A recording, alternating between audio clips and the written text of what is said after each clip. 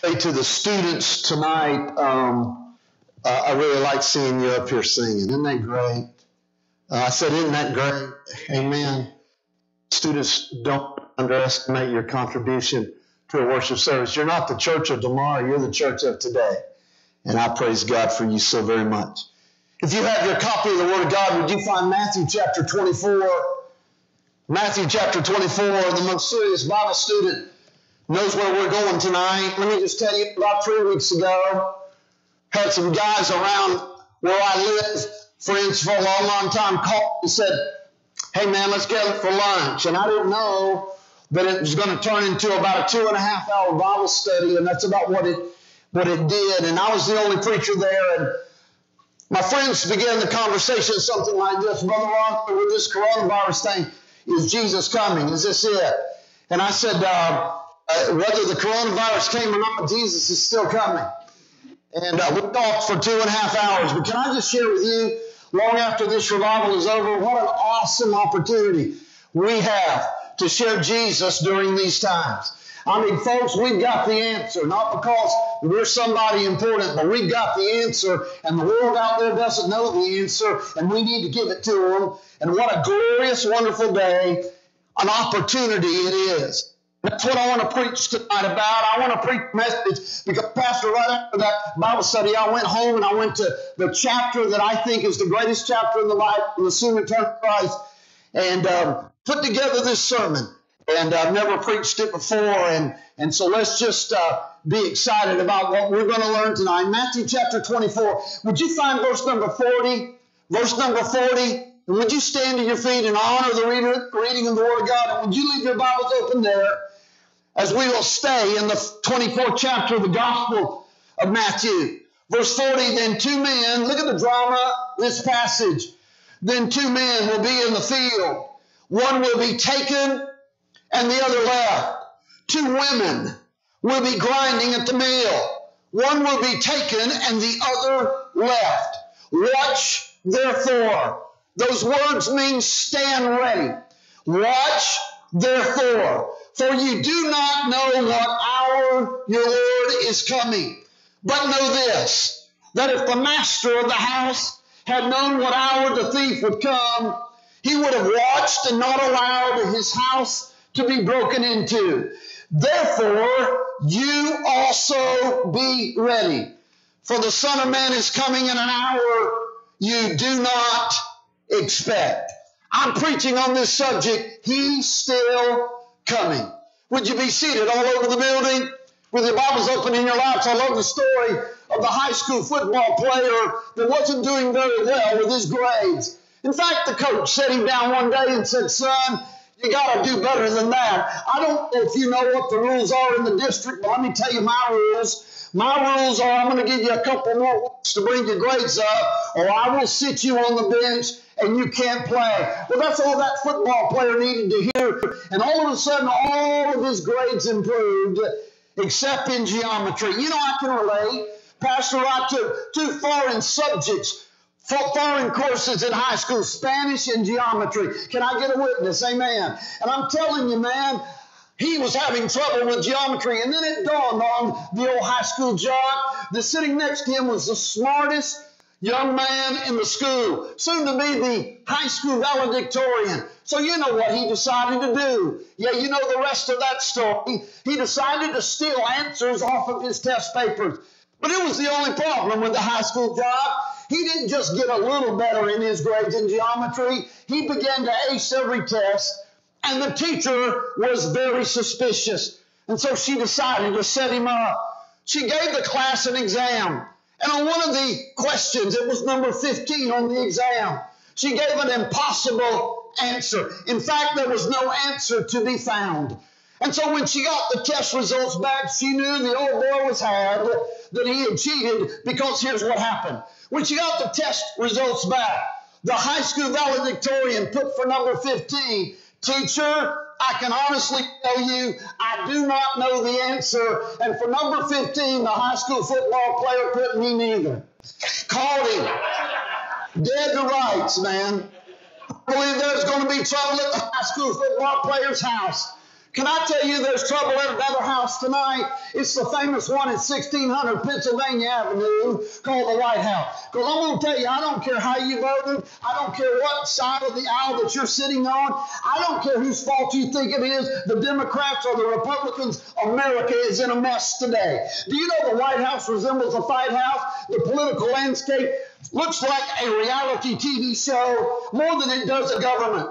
And the American family is spewing out hate through racism and the loaded gun. All the while, we got this pandemic called the coronavirus that has infected, are you ready, almost 22 million people worldwide, and has taken 168,000 people's lives. It's a pandemic that has shut our country down, or at least slowed it up very bit. We have a lot of trouble in this country, although we got some good news about 3 weeks ago, didn't we? Kanye West is running for president of the United States. Boy, I'm relieved, aren't you? Well, that's a ray of hope, isn't it? Can I just get a little political? And this is as political as I'm going to get all night. I think I'm going to vote for Jesus in November, because America's hope isn't D.C., it's J.C. Amen. And ladies and gentlemen, I'm not going to get political with this next statement, but I'm going to get biblical. I think somebody's coming, don't you? Soon, and very soon, we're going to see the King. The Bible tells us that Jesus is going to step out in the cloud,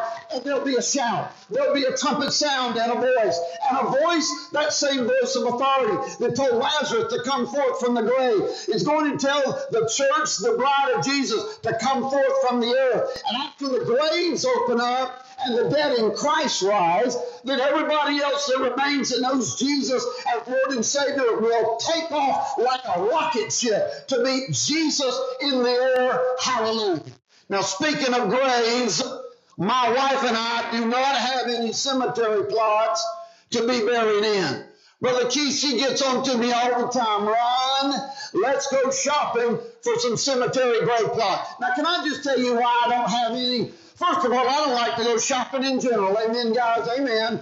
Amen. Especially to go shop for a hole I'm going to be buried in. Can I get a witness? In fact, you know what? My wife tried to get me to go last fall with her. Let's go grave plot shopping in the fall on a Saturday. Oh, yeah, I'm going to forfeit my day at the swamp. Yeah, I'm going to forfeit watching college football on TV to go grave plot shopping. I finally told her, I said, honey, guess what? I don't want one because I don't think I'm going to need one. I believe I'm going to fly away before I pass away. Like the old country preacher said one day, I plan on seeing the Undertaker long before I see the Undertaker. But I got news for you. If it doesn't happen that way, guess what? I'm still going and Jesus is still coming. Do you know that 27% of your Bible is about eschatology?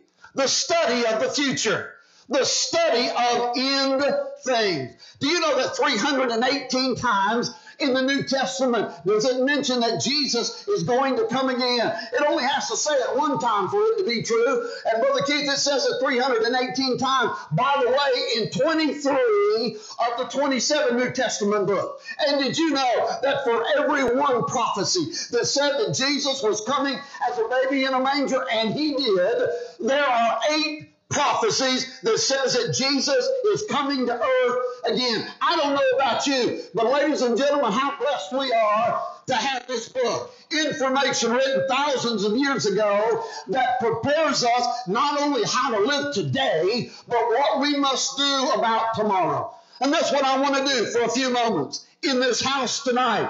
I don't know where everybody in the building's saved, or I don't know if there's a few lost folks in the building, but guess what? It doesn't matter, because there are only 2 kinds of people in the building tonight. You say, well, Brother Ron, that's good. I'm glad you know that. There's a male and a female. Oh, I know that. But I'm talking about there's only 2 kinds of people. Either you know Christ is your Savior, or you don't know Christ is your Savior. But either way, the soon return Jesus Christ has something to say to both of us. How to prepare to live during these difficult days, and how to prepare for tomorrow in light of the great news that Jesus is coming again. So, from this great chapter In Matthew chapter 24, I want to look at some reminders. You might have heard this all of your Christian life. You might have heard this all of your life as a student of the Bible, but we all could use a review, and I'm going to call this Pastor or Prophecy 101 review. To look at who is coming. Somebody's coming. And let's find out who he is in light of these dark days. Let's talk about it. First of all, the truth about the soon return of Christ. Number one is nobody knows when he's coming. Now, I know that's on the screen, but I'm going to say it again. Watch this. Jesus is coming again, and nobody knows when. We didn't read verse number 36 a moment ago. Look at that 36th verse. It sounded a lot like the 42nd verse that we read a moment ago. Look what verse 36 says. But of that day and hour, no one knows, not even the angels of heaven, but my Father only. You know, that's pretty plain, ain't it, brother? I mean, that's how you say it up here in Suwannee County, isn't it?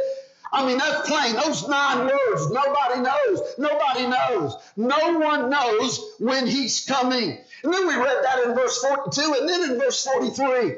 It gives us all a simple illustration that all of us abide by. And that is that if we knew a thief was coming to rob our house, we're not going anywhere. We're going to sit and wait on him till he comes. Or, at best, a call for law enforcement help. So they'll be there to assist us. And in the meantime, you know what we do? We lock our doors and we set our alarms and we do all the deterrents that are necessary should the thief decide that he wants to break in, because we don't know when a thief is coming, but we prepare ourselves nonetheless. Well, 1 Thessalonians 5 verse 2, 2 Peter 3 verse 10 says that the one that we're talking about tonight that is coming again, it's coming as a thief in the night. No, he's not a thief. He defeated the thief, but it's coming as a thief when we least expect it, when we don't know. So it only makes sense, man, if we don't know when a thief is coming to break into our house or into our car, but we prepare nonetheless. We don't know the prophetic timetable. We don't know when that trumpet's going to sound. We don't know when Jesus is coming again. So we prepare ourselves every day for his coming. Now, by the way, before we really get involved in this thing tonight, when I speak of the soon return of Christ, I'm talking about 2 parts. Part number 1 is when Jesus comes for his church. Write this passage down and read it later. 1 Thessalonians 4. Verses 13 through 18 speaks of what the Bible calls the rapture of the church. And that's when Jesus steps out in the clouds, a trumpet sounds, and as I said a moment ago, we blast off to see Jesus. But then there's part 2, to the soon return of Christ. That's when he comes with his church, as Revelation 19 tells us, in what is called the second return. The Lord's been to earth one time, and he's coming back again to establish his kingdom on earth. But watch this, either part. I don't care whichever part you're talking about. There's no day, there's no date, there's no time, there's no hour given to anyone as to when Jesus Christ is coming again. So the $64,000 question is, if nobody knows when he's coming, why do so many think they know? Blows me away, Brother Keith. So many think they know when Jesus is coming. I'm going to say this one more time. Look at that 36th verse again. By the way, do you know what color my 36th verse is in my Bible? It's red. Do you know who's talking? You got it. Jesus is talking. Matthew's not talking here. Jesus is talking. Watch the language. He says nobody knows. Not the angels in heaven. Watch this, watch this, watch this. But my Father only. Brother Keith, I love the word only in the Greek. You know what it means? Only. My Father only. No, my Father only knows. But if that doesn't just grab your heart, Miss Ruthie, put up the verse on the next screen. Watch what this says. Mark 13:32. Jesus throws somebody else in the mix. Watch this. But of that day and hour, no one knows, not the angels, nor the Son, S-O-N, but my Father only. According to Mark 13:32, and that might be the first time you've ever seen that, and that verse blows you away, don't it? Because Jesus doesn't even know when he's coming. Now, I know that's hard to believe. We've been taught forever. John 10 says that I and my Father are one. We've been taught in John chapter 1, and we said it yesterday, that God put on human flesh and came to this earth to die on the sins of the world, for the sins of the world. We said this yesterday, that when Jesus was on this planet, he was 100% God and 100% man. And I believe that. And I shall forever believe that. And there is no verse that contradicts any other verse in the Word of God. So, ladies and gentlemen, look, I don't quite understand that 32nd verse, but I accept that 32nd verse because it's in the Bible. By the way, do you think you got to know everything? No, you don't have to know everything. In fact, if you knew everything, guess who you'd be? Yeah, you'd be him.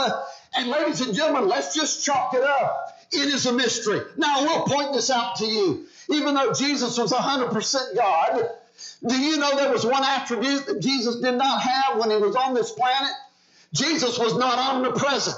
Jesus was confined to a body. Everywhere Jesus went, he went by foot or he went by beast of burden. You remember when Martha got ticked off at him, didn't he? When he found out 2 days before her brother died, but didn't show up until 4 days after. And boy, she was super upset with Jesus, said he was late. By the way, Jesus wasn't late, okay? He's never been late. He's always been on time. That's another sermon for another day. But there's at least one attribute Jesus didn't have. He wasn't omnipresent. And then know this, don't have time to turn to it. Write it down, read it later. John 15:15 says, the master doesn't always tell the servant everything. The servant doesn't know all the time what the master tells him. So watch this. I'm assuming, Pastor, that the Father has held this information from the Son. He's going to turn to him one day and say, son, go get my children. Now, do you have a problem with that? I don't have a problem with that. You know why? Because I'm one of the children he's coming to get. I just want him to get me, amen? I don't care that he knows now. I don't care that he knows tomorrow. I don't have a problem with that. Here's what I have a problem with. I have a problem why so many prophecy experts and so many date setters think they know something Jesus doesn't even know. I've been hearing them all my life. You've heard them before. When Pastor and I were teenagers growing up, at the First Baptist Church in Valerica, Brother Keith, do you remember the Henry Kissinger syndrome? And all the prophecy experts thought Henry Kissinger was going to be the Antichrist. Now, for you that don't know who Henry Kissinger is, or was, he's still alive, by the way. I think he's like 97 years old. Do you know that Henry Kissinger was the former Secretary of State of the Nixon and Ford administration? And if you don't remember anything about Henry Kissinger, he had this innate ability wherever he went to bring peace to the most troubled regions in the world. Iran and Iraq. And in 1973, Mr. Kissinger was awarded the Nobel Peace Prize for his contribution to end the Vietnam War. Well, if you know anything about prophecy, you know when the Antichrist comes, he's going to be Mr. Peace. But it's going to be a false peace. It's going to be a temporary peace for a little while, and then he's going to turn on the nation and lead them into the final battle of all, called the Battle of Armageddon.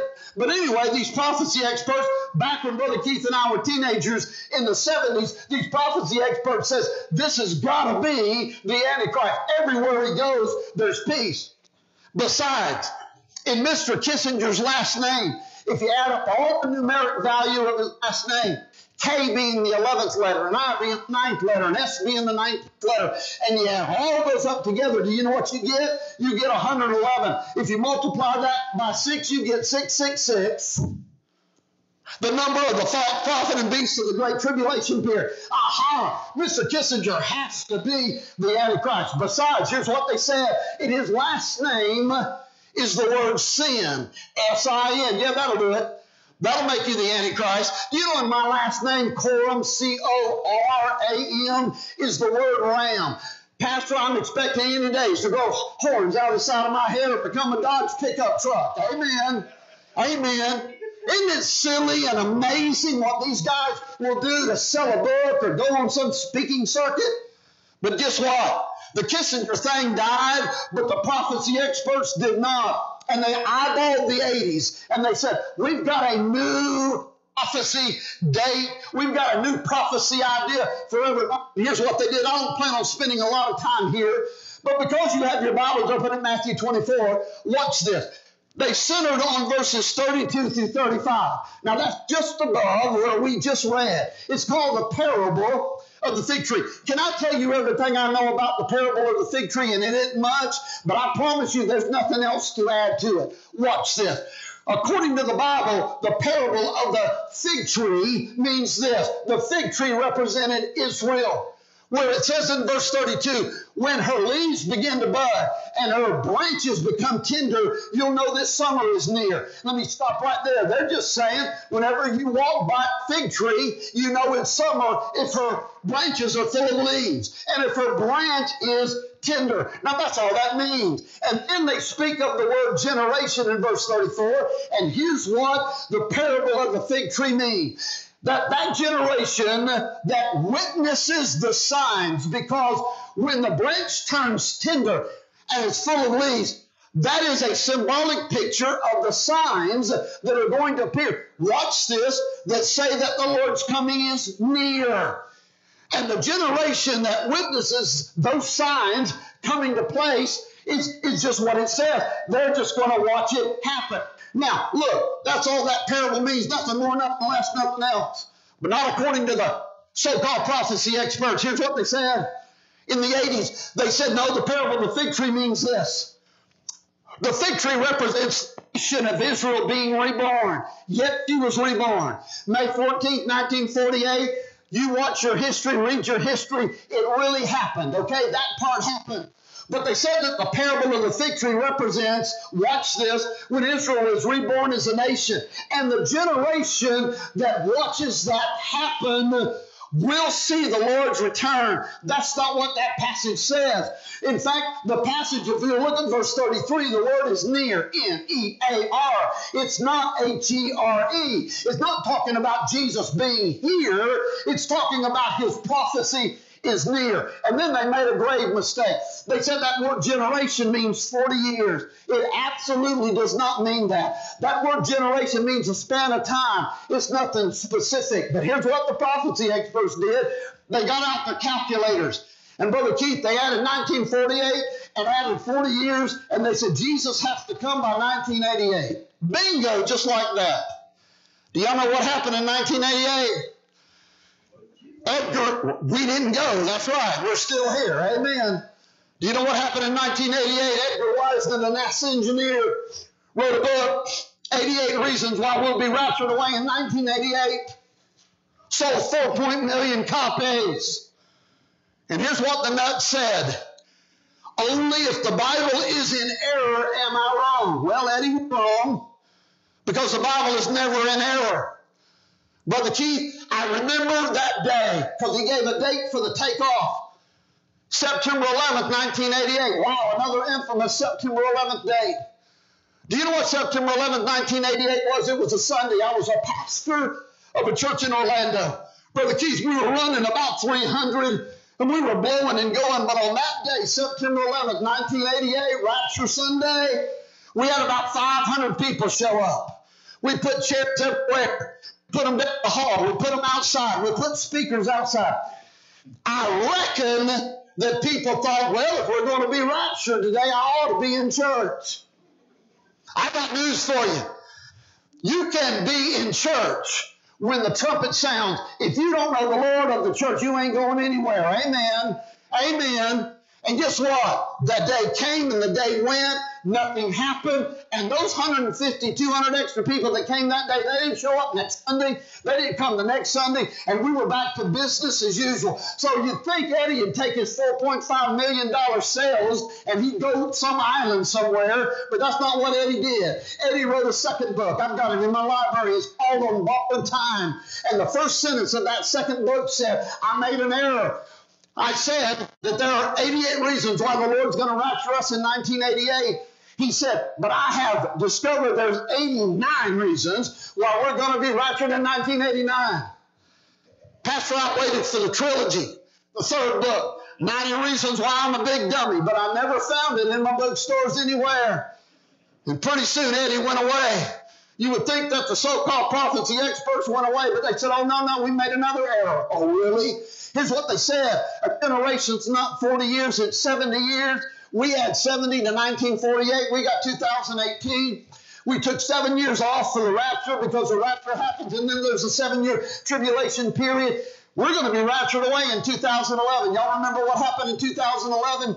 His name was Harold Camping. Was the president of Family Radio Christian Network. Here's what he said, without any shadow of a doubt, we'll be raptured away on Saturday, May 21st, 2011, and he gave a time for the event. He said it's going to be 6:30 in the evening. My wife and I were vacationing in New York City at the time, and we were coming out of Central Park, and I grabbed my phone. I said, honey, it's 5 o'clock. If we're going to get a full belly before the rapture, we get to the restaurant because we only got an hour and a half. And my wife knows me. She said, Ron, you're making fun, aren't you? And I said, you bet I'm making fun, because a guy like Harold Camping deserves to be made fun of, and anybody else that sets a date. Do you know, Brother Keith, if somebody picked the right date, God would just change it, wouldn't he? Just to mess with their mind. So look this way. Listen to this way. Ladies and gentlemen, can I tell you when Jesus is coming again? Edge of your seat, here it comes, fresh off the press. He's coming when his Father tells him to come, not before, and not with some yahoo who does not know anything about what he's talking about. Because I want to tell you what we believe at O'Brien Baptist Church, and what Ron Coram believes as he preaches this country Sunday in and Sunday out. We believe the Bible, and the Bible says we're in the church age. And you know what happens in the church age? Where the Holy Spirit came in Acts chapter 2, he birthed the church, and when you got saved, you became a part of the church, and you and I have one commission, and that is to take this gospel and win the lost to Jesus Christ and tell the good news of Jesus Christ. And after they make that great decision for Christ and they are baptized, we are told to do what? Make disciples out of them, so that they can make disciples. Tell somebody about Jesus and make disciples out of them. And ladies and gentlemen, if we appear to be aggressive, it's because we don't know how long we have to do this. Time is of the essence. Today is the day of salvation. Now is the appointed time, because I'm going to tell you the best that I understand it. This is what I believe that's going to happen. The next event on God's prophetic calendar is a trumpet. It might happen before Ron Coram gets through preaching. The best that I understand it, it might happen tomorrow. It might happen before this revival is over. And when the trumpet sounds, the dead in Christ will rise first. Their souls and spirit have been in heaven. Their body's going to join their soul and spirit. God's going to give them a brand new body just like his. And if all of those who are alive, and I've always thought of myself, Brother Keith, as we that are alive, I may be one of the dead in Christ, but I'm going to tell you what, after the dead in Christ rise, we which are alive, we're out of here, and the church age is done. And you know what happens after that? Daniel 12:1 says, a time of trouble such you have never seen before. You think we got problems now, you ain't seen nothing yet, man. And the Bible says there's a 7-year period of time called the Great Tribulation period. Matthew 24 only speaks of it a little bit. I'm not going to spend any time here. Matthew 15, verse 15 in Matthew 24, 15 and following talks about it. The word tribulation is found in verse 21. Do you know what it means? A pressure of affliction. It will be an awful time. And after 7 years, it culminates with a final battle called the Battle of Armageddon. We've been in heaven for 7 years. Pastor Keith, I'm assuming the judgment seat of Christ happens at that time, and we stand before Jesus, and we get ready, and we come back on white horses with Jesus.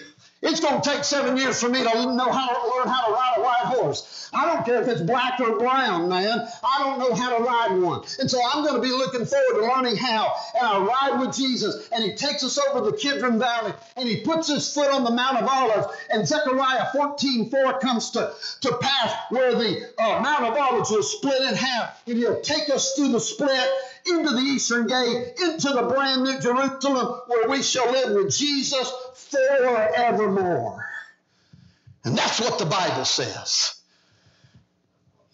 I've been to the Holy Land on 2 occasions, and I'd love to go back for a third time to see the old Jerusalem one more time before I see the new Jerusalem. But can you imagine taking a trip to the Holy Land with Jesus as our guide? And he takes us through the eastern gate into the brand new Jerusalem. By the way, the Sunni Muslims sealed the eastern gate in 1541 under their leader Saladin. Do you know why they sealed the gate shut? So Jesus and his church couldn't get in. Oh yeah, that's going to stop him, Brother Keith. Yeah, they're going to seal the gate and that's going to stop him. By the way, isn't that amazing? Islam doesn't even believe that Jesus is the Messiah. They don't believe he's coming back a second time, but just in case, we're going to seal the gate shut. And then they have kind of a double reinforcement. They put a cemetery in front because the Islam faith believes that a man cannot have anything to do with death, can't touch death, can't defile himself with death. But I promise you, the one that overcome death, hell, and the grave ain't going to have any problem going through into the New Jerusalem where we will be forevermore. Ladies and gentlemen, I don't know when he's coming. I just know that he's coming. And verse 42 reminds us to stand ready. Be ready because we don't know the time or the hour. Ready or not, here he comes. So first of all, the first thing we want to learn about the soon return of Christ is that nobody knows when he's coming. So you know when you need to get ready? Right now, right now, right now. Because you don't know when. Second thing that we want to talk about the soon return of Christ is that not only does no one know when he's coming, no one sign declares that he's coming. There's not one sign they'll point to and say, that's it, Lord's got to come. No, not one sign. Look at the sign in verse number 37. Jesus said, but as the days of Noah were, so shall the coming of the Son of Man be. What in the world does that mean, Brother Ron? Well, you got to understand the whole chapter of Matthew. It begins in verse 1. Jesus is teaching the disciples on the Mount of Olives. If you've ever seen a picture of Israel on television, either through Christian television or you're watching some a documentary on the land of Israel, you know that beautiful gold dome rock? Well, that is the most picturesque view, and that's where the disciples were looking in verse number 1. Now, it's not there now, but Herod's temple was there. Herod's temple, a most magnificent structure back in the day. Brother Keith, they tell me it was white marble. They tell me that the columns in front of Herod's temple were so huge, so magnificent, so glorious, that if you and I and Seth and Tony and Dwayne, we all got together and we held hands and we went around the column, the last two guys still wouldn't be touching fingertips. It was that massive. And I don't know what happened on this particular day, but maybe the sun ricocheted off of that white marble. And one of the disciples said, Lord, look at that. Isn't that magnificent? Can I tell you our Lord wasn't impressed? And if you don't believe me, look at verse 2. Matthew 24, he says, really? There's coming a day, it's going to be a pile of rubble. Do you know what our Lord was talking about? He was talking about a moment in time, about 40 years from that moment, because Matthew chapter 24 is about 30 A.D., and 40 years from that moment, Titus invaded Jerusalem. And according to the church historian Josephus, he leveled the town so much that Jerusalem was unrecognizable as a city. And the Lord said, that's magnificent. Pretty soon it's going to be a pile of rubble. I feel a sermon coming on. You don't mind if I preach it, do you? Our Lord is not impressed with an outward show, but an inward glow. Brother Keith, you have done a magnificent job with this sanctuary. And please, what I'm about to say does not refute that. But our Lord is not most impressed with a beautiful sanctuary that has stained glass and carpet and a beautiful sound system. No, you know what our Lord is impressed with most? The real church. The real church that's alive. The real church that has power. The real church that worships him in spirit and in truth. Not a retake of the movie Night of the Living Dead, but a church that moves with excitement. So I'm going to preach for a moment, okay? Maybe you were baptized as an infant. Maybe you walked an aisle like Brother Ron did at age 9 and they filled out a card on you and you became a member of the church. But there was never a change within. Can I tell you, Jesus doesn't care what we look like on the outside, but who we are on the inside, and who we are when the Lord Jesus comes in is he changes us by the power of God. So that's what Jesus thought about, this beautiful structure that would be a pile of rubble. What must have disturbed the disciples? Because in verse 3, they said, well, tell us what the sign shall be of your soon coming. The disciples often asked Jesus that question, and sometimes Jesus would deflect them, and sometimes he would ignore them, but Jesus just kicks the door in, and he just answers them. And beginning in verse number 4, he begins to give them signs of the soon return of the Lord Jesus Christ. We're going to talk about a couple of these signs. Can't talk about all of them in one city. I'm going to talk about a couple of them, but I want to just tell you, be careful about following signs. Because you got people, Brother Keith, that are seeking signs instead of seeking a Savior. And let me just tell you about signs. They're exciting to read about. They're exciting to talk about. We talked that day for 2.5 hours, those guys sitting around that lunch table, about all the signs of the soon return of Christ. But they're attention grabbers and reminders at best. You know, like a National Enquirer story. I looked out my bedroom window. I saw Jesus sitting on a John Deere tractor, and he was carving a message in my grass. Weirdos, okay? That's what I'm talking about. Proclaiming signs might be dramatic, but the purpose of why these signs are here is the eye-catching part, because watch what happened. In verses 4 through 7, Jesus gives signs. In verses 9 through 12, he gives some more signs. But can I tell you, the breaking news of the whole 24th chapter is that 8th verse. And if you look at that 8th verse, notice Matthew 24 says, all these signs are the beginning of sorrows. Brother Ron, what in the world does that mean? Well, the word sorrows have to do with the travail of a woman in childbearing. And we all know that when a lady gets the news that she's going to become a mom, it's exciting news and everybody's thrilled for her. And then all of a sudden there's physiological changes and there's emotional changes and there's morning sickness and there's discomfort. Like I got any clue what you women go through during childbearing. I'm sorry, but ladies, you are my heroes. I just want you to know that, okay? I was studying this afternoon, and my mom went back to the birth of my son. I didn't take any birth classes, Lamar's classes back in the day, because on the very productive part of the Keith, they showed us a film. And the film went something like this. The lady's and she's going, yes, I got a baby boy, baby girl. And I thought, that ain't going to be any problem, man. I got this taken care of. So I didn't go to the rest of the classes.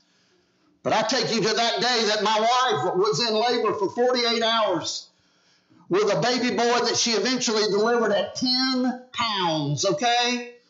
And all I heard as I was with her in that waiting room, or that room where she was, is she was doing a lot of, but she was also screaming at the top of her lungs, man. It was like, and she did that for like 45 minutes. Can I tell you the best news of all is when the doctor came in and he said, Mr. Coram, we're going to have to do a C-section. You're going to have to leave. And I said, hallelujah. Boy, I could use a Dr. Pepper, man. Oh, boy, Ron, you did a great job today. I don't know why I got off onto all that. It's too late now. But anyway, ladies, watch this. Watch this. And now we come to the time of your delivery. And we know one thing, the pains become more numerous, more consistent, more intense. And they go from 10 minutes to 5 minutes to 3 minutes, and all of a sudden, the little baby is born. Now watch this. Jesus said that's how the signs are going to be. You're going to see a sign, and then you'll see a sign, and then there won't be anything for the longest time, and you'll see a sign, and then there'll be nothing for the longest time, and then you'll see a sign, and then nothing, and then you'll see a sign. And then all of a sudden, you'll start seeing sign, sign, sign, sign. And then all of a sudden, here's a sign, there's a sign, everywhere a sign. And there's an explosion of signs. And the next thing you know, the Lord Jesus Christ has come again. I remind you that the page you're looking at, Jesus was talking 2,000 years ago. And the signs haven't changed on the page. But they have not, even though they haven't changed in number, they've changed in noise. Because all of a sudden in 2020, Matthew 24, in my prediction, and I'm not setting a date, is knocking at the door. And Jesus is getting ready to come. And the pains are now 10 minutes and 7 minutes and 5 minutes apart. And before you know it, the Lord Jesus comes. Now, I don't have time to go over all these signs. In fact, I'm going to leave the big boys out. We're not going to talk about wars and rumors of war. We're not going to talk about earthquakes. By the way, do you know that last Sunday, There was an earthquake in North Carolina, 5.1 on the Richter scale.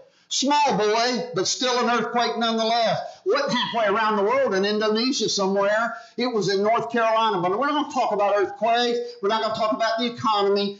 I want to just give you a few of the signs that are knocking at our door in 2020. Look at verse number 7. You see the word pestilences. The word means disease. In fact, because it's plural, the word means diseases. Oh boy, haven't we had an education about that word lately?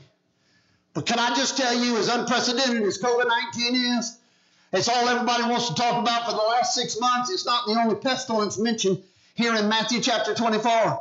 The word is plural, and there were many before, and there shall be many thereafter. Do you know that there was a flu influenza in 1918 that killed 50 million people?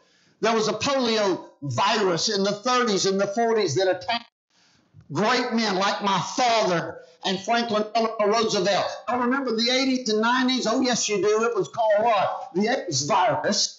And that's that plague. Don't turn to it.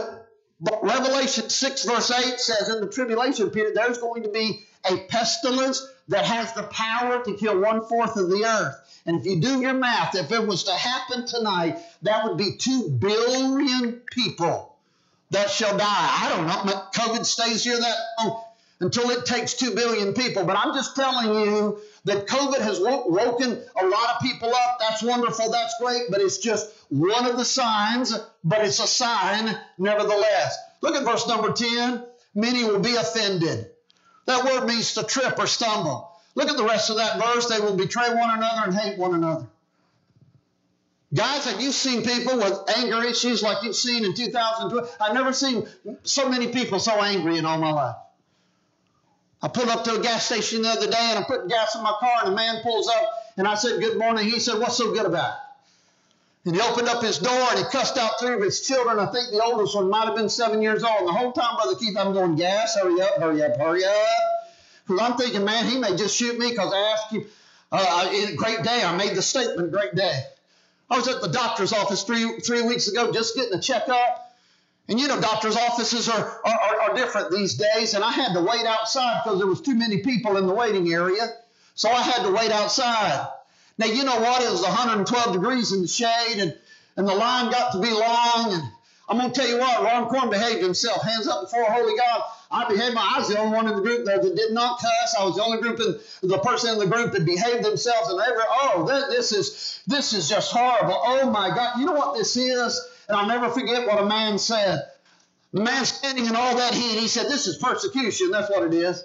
And I thought, no, waiting in a line is inconvenience. It's not persecution. Running out of toilet paper during the COVID crisis in the early days might have seemed like persecution, but it was an inconvenience. Brother Keith, a pastor, called me last week and was crying. He said, Brother Ron, a family just left my church. And they were a great family. You know why they left my church? Because one of their loved ones was in the hospital and I didn't go visit them. Didn't they get the memo? We can't go to the hospital. I mean, I don't know if some hospitals have released that. But I wonder if doctors are even seeing the patients, man. And that's nothing against doctors. And then the mask. I know it's a controversial thing. And I don't love masks. You know why I don't love masks? Because I wasn't born with one. And they're a little uncomfortable to me. And as you can tell, I do a lot of sweating, and I just don't like the mask. But you know what? If a sign on the door says, put your mask on, you know what I'm going to do? I'm going to put my mask on, okay? Because Romans 13 says that we are citizens of not only another world, we're citizens of this world. And we got to be good citizens.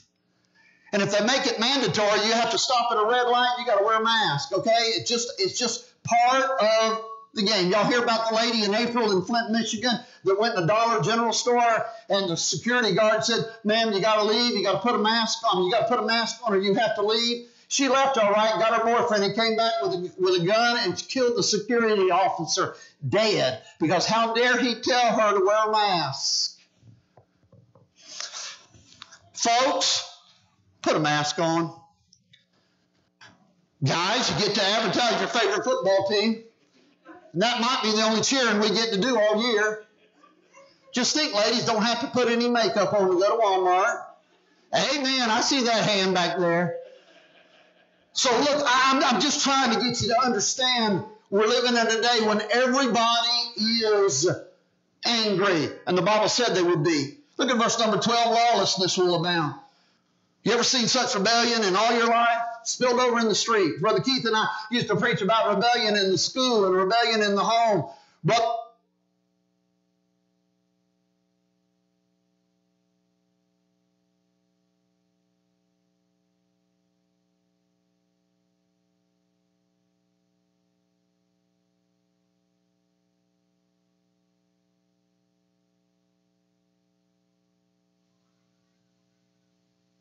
everybody's just angry, and it's the guys in the blue that are responsible.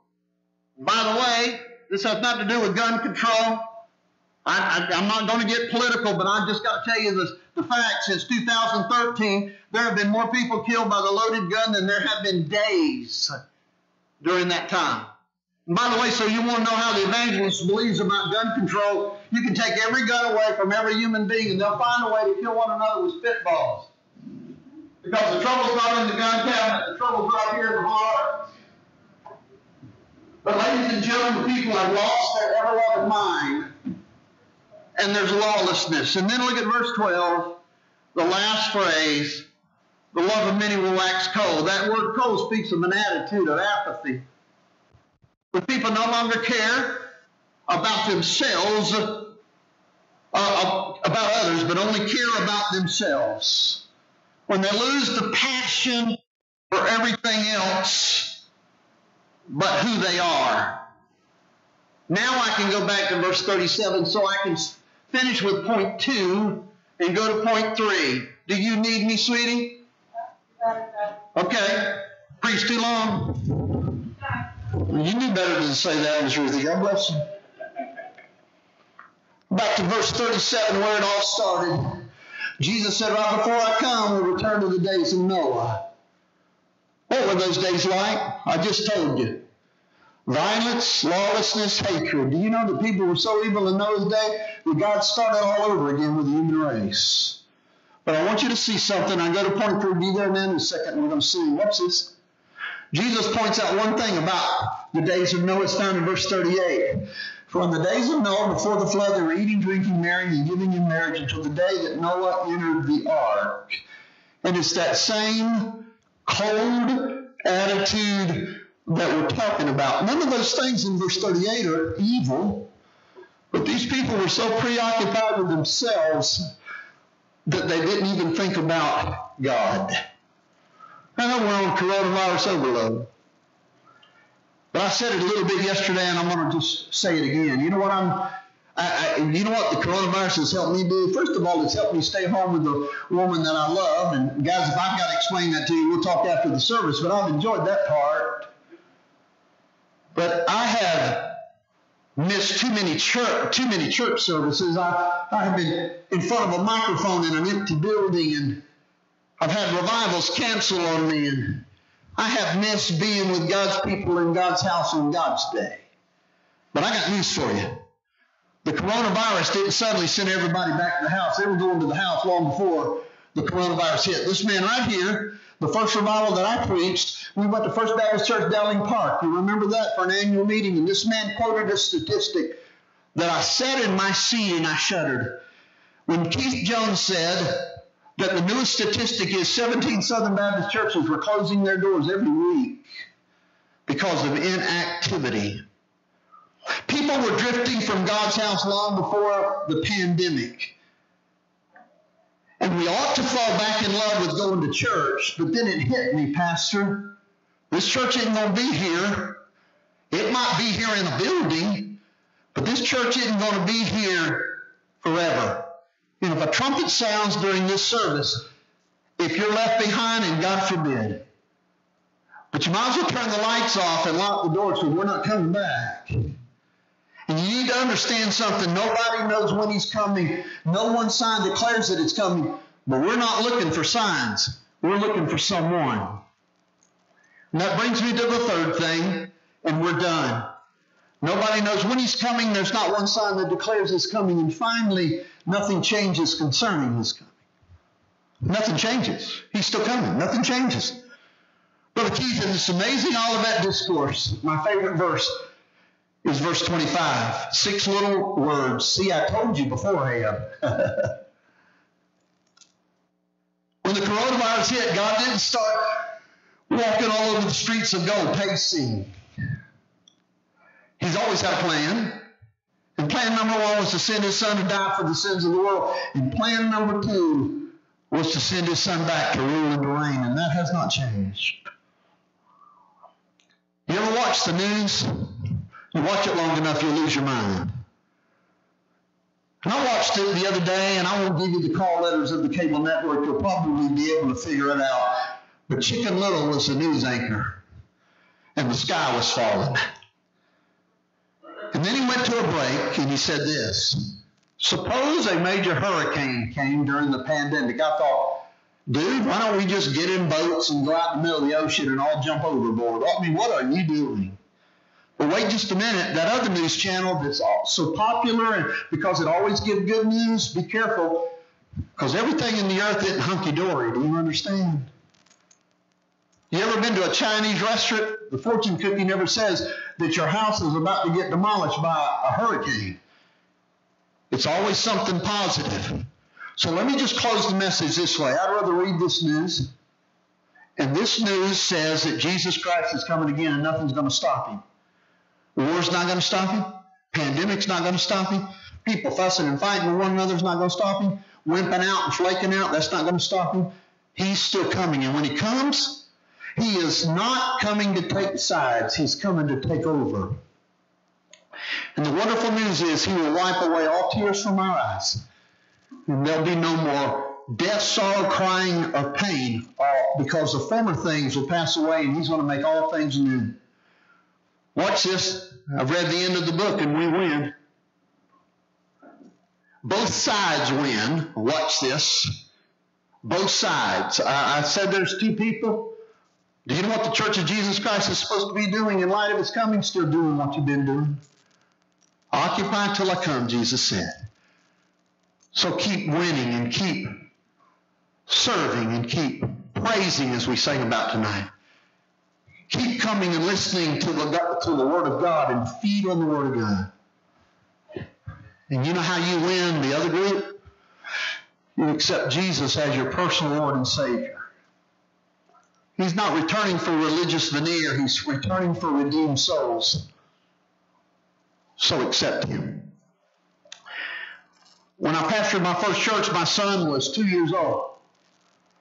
And I don't know at what point it was, Brother Keith, but he might have been 3, it doesn't matter. But he fell asleep on whatever pew he was sitting on, sitting with his mom, while his daddy was preaching. And after the service, we kind of fellowshipped around with one another. And Mama went to the house, which was just 50 yards across the way in the pastorium, and I was visiting with somebody, and the janitor turned the lights off and locked the doors.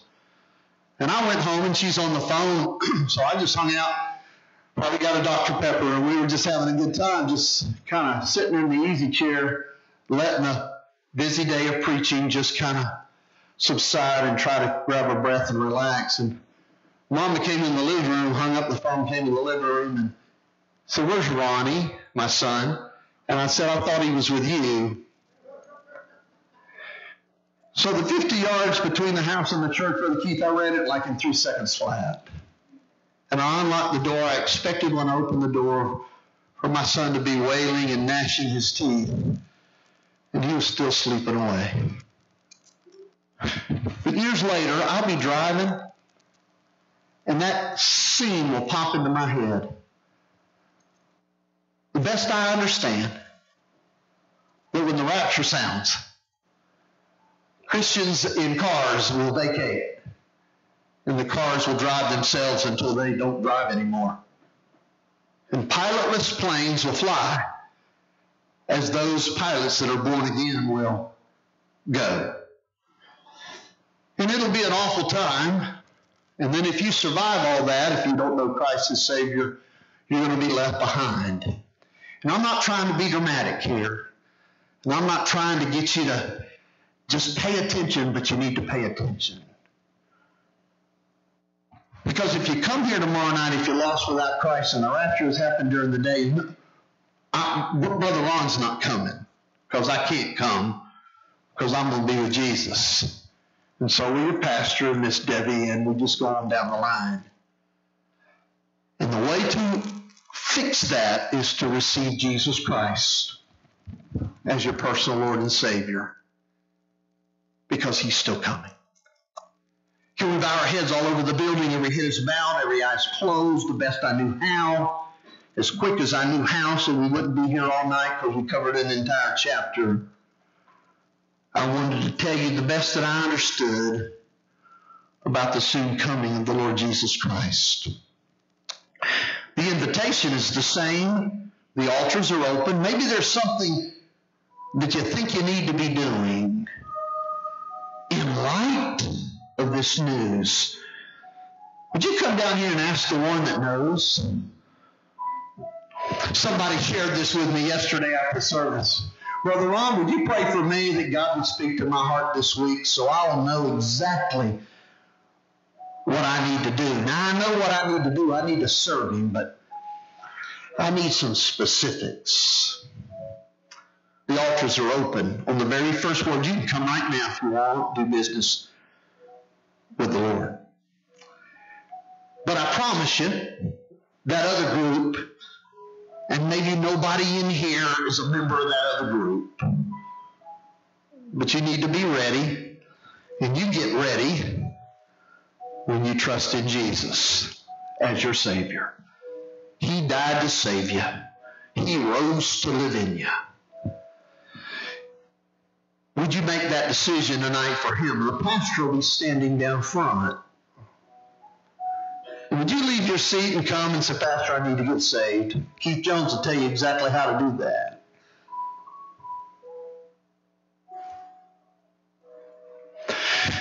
Lord Jesus, I was so excited that day that my brothers gathered with me as we talked about your coming. I don't know why the coronavirus is here, and I don't know why we're doing what we're doing, and I don't know what your mind is all about with this stuff. Maybe you've taken the privilege away from us to be in God's house so we would fall back in love with it. You know, the old adage, you don't know how special it is till it's taken away. I don't know what you're up to, Lord.